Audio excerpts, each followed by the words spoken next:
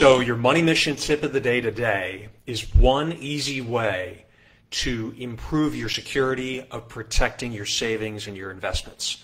And that's through using a password manager. Now, the example that I'm going to use, that I'm going to share with you, is called KeePassXC.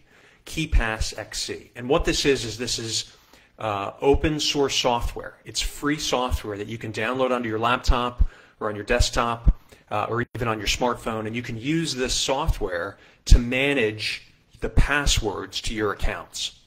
Now, why is this important? So identity theft, cybersecurity, these continue to be issues. And over time, criminals who hack into other people's accounts are getting more sophisticated. They're getting better at what they do, and they're stealing more of, unknowing victims' assets. To protect yourself, one line of defense is to make sure that you have strong passwords. So as a general rule, you don't want to use the same password for all your different accounts. And you also want those passwords to be strong.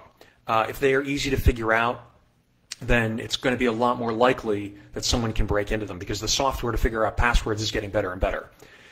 So as a result, if you can develop very strong passwords and manage those passwords in a database or in software that you have on your laptop, it's not online, it's entirely separate from the internet, you can increase your security dramatically.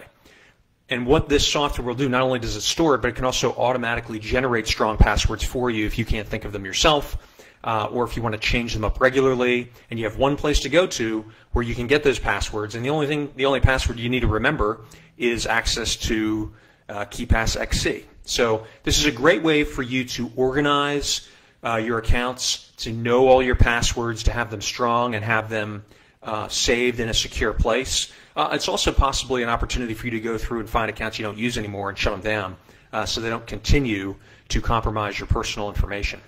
Just remember, when you put personal information out, it's most likely going to be public at some point.